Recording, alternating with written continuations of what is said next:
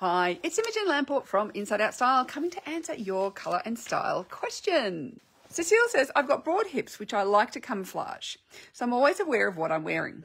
I wear straight leg or wide leg pants. My question is how to wear my top. I don't like to tuck in all around because I live in Barbados, so it's summer all year round and too hot.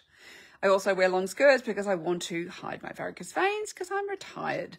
My lifestyle is very casual. So, because you have broader hips, that means you want your tops to come in at the waist. So tucking is an option, but you don't like to do that. So my suggestion is either put a piece of elastic, if it's a voluminous top, get a piece of elastic. It doesn't have to be too tight, but a piece of elastic that will bring your tops in at the waist so you could hem it with elastic if it's something voluminous.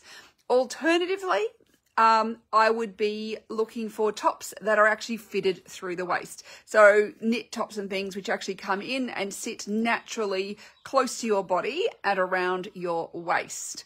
That's going to then mean that they are not too voluminous.